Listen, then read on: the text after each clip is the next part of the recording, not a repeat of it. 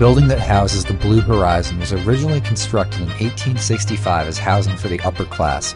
In the early 20th century, it was sold to a fraternal organization who renovated the structure to include the auditorium that would eventually hold the boxing ring.